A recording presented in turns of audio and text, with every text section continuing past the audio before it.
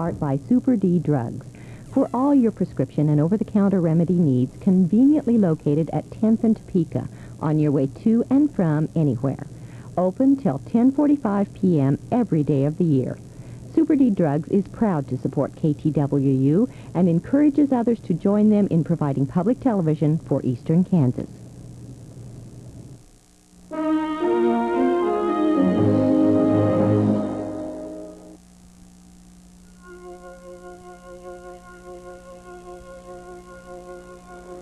Washed by the warm waters of the South China Sea, a mysterious world of plants and animals lives by the pulse of the tides.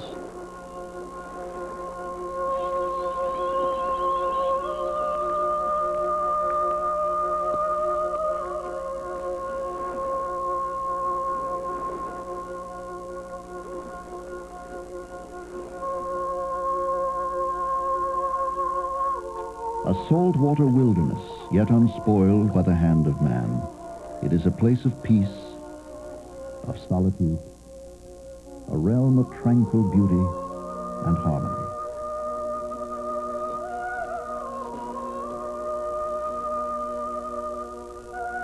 Where the daily survival of bizarre creatures is ruled by the advance and retreat of the water.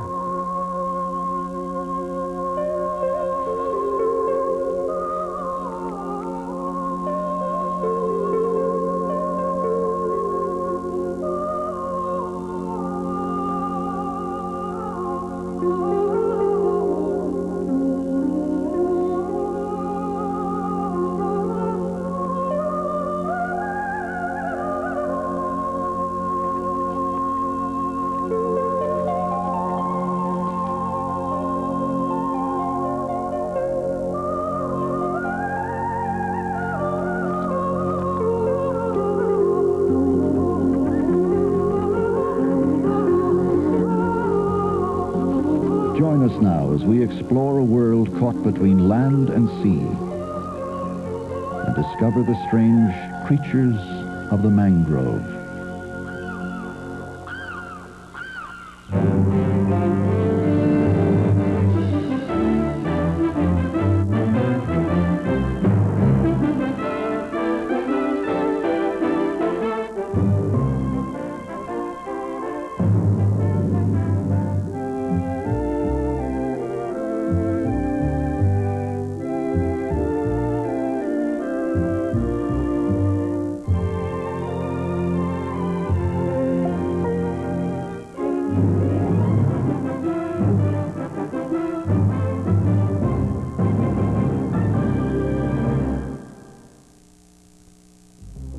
Come explore the worlds of the National Geographic Specials.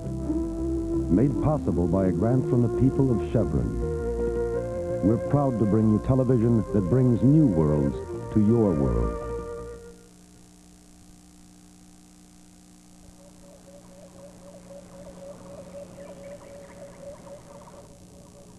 The vast tropical island of Borneo is blanketed by one of the richest carpets of vegetation in the world. Part of the narrow belt of rainforests that ring the planet and cover 3 million square miles of the Earth's tropics.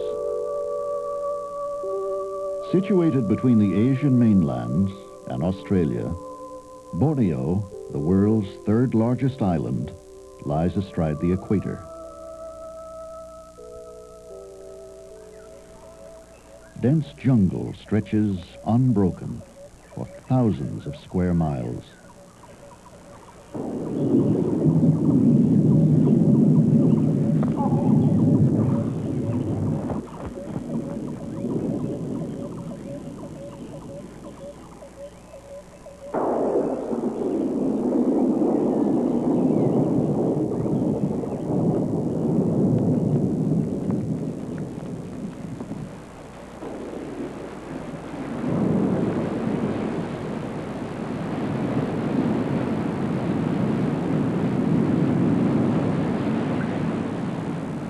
Twice a year, heavy monsoon rains buffet the island of Borneo. Torrential downpours drench the forests, washing fertile soil and organic matter from the mountainsides into swollen rivers.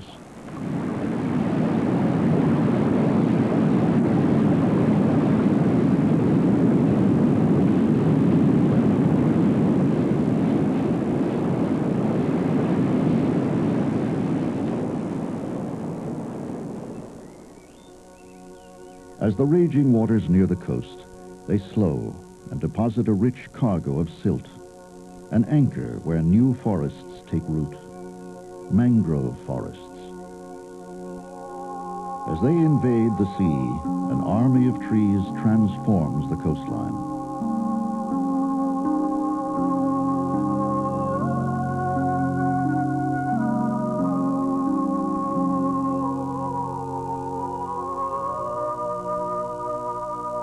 Cradled in a bay on the northern coast is the tiny island of Siarau, where one of the oldest mangrove forests survives. A patchwork of grays and greens, sunlight and shadow. This in-between world is neither land nor sea. Beneath these stilted parasols, amid the tangle of roots, live some of the most unusual creatures in the world, each adapted to survive here.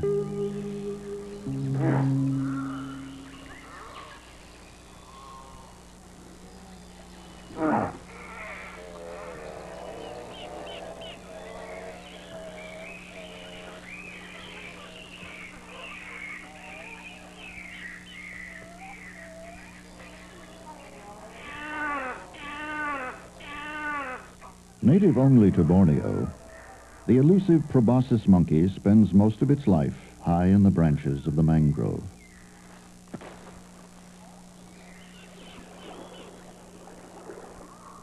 Although much of each day is spent in the trees, the proboscis has had to adjust to a life both in and out of water. Their habitat is inundated daily by the tides.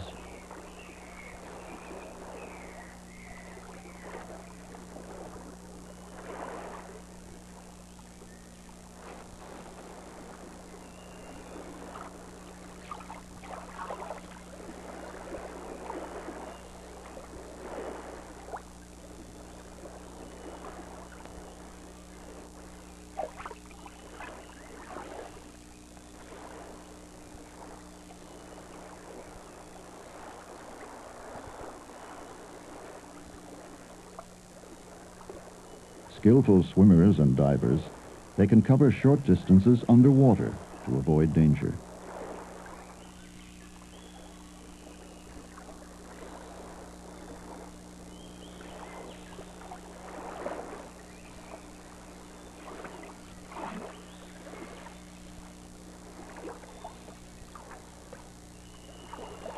Like many of the animals here, their ancestors once migrated across a land bridge from Asia, only to be stranded at the close of the last ice age, when great glaciers melted, raising the surrounding oceans.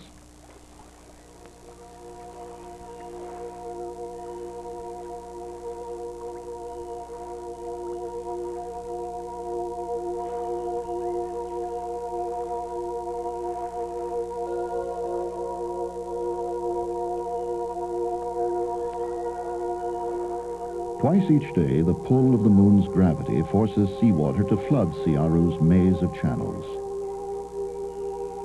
Here, plants actually thrive in the inhospitable conditions imposed by the sea.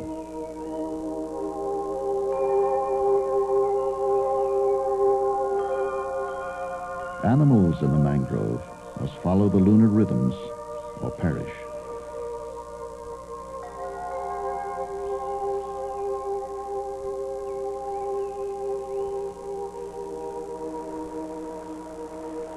As the waters recede, fiddler crabs, named for the prominent claw of the males, emerge from their burrows.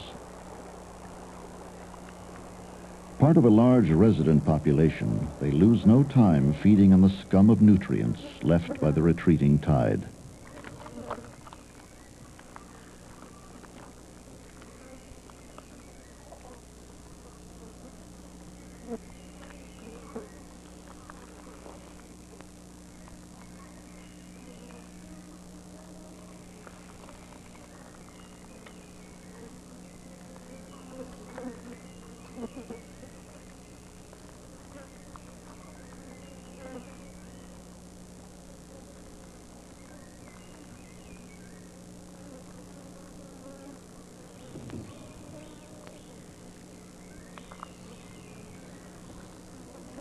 As they feed, they sort out edible matter and quickly discard the rest as pellets, which contain nitrogen and carbon. These are a rich food source for the microorganisms that live in the mud.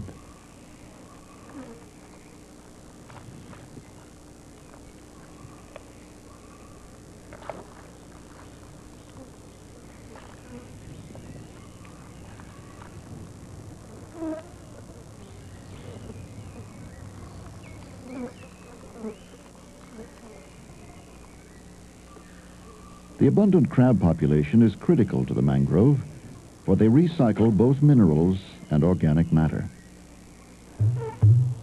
A most unusual adaptation to this ever-changing environment has been made by a fish that spends more time on land than in water.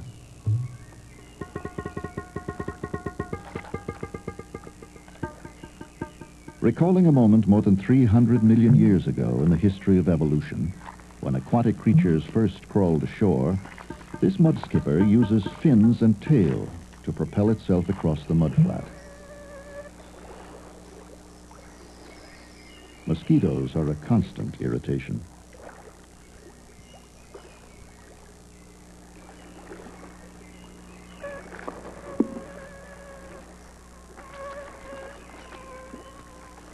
To breathe on land, mudskippers have developed large specialized gill chambers, a kind of aqualung, in which they carry a mixture of water and air. Males engage in spectacular ritualized battles to defend their territory.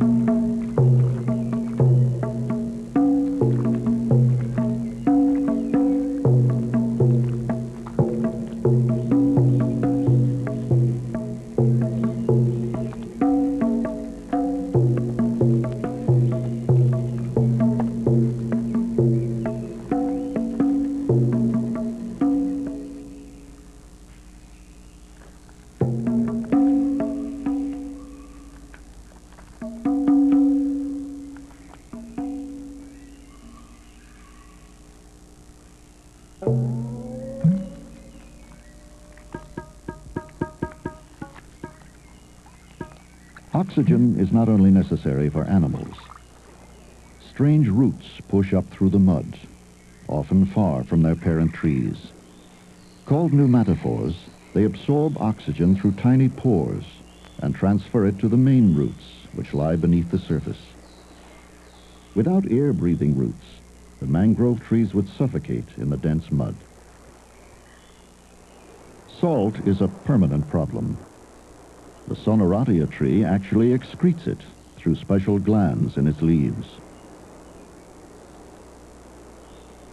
Seedlings of the Rhizophora develop while still on the tree, then drop like spears into the mud below.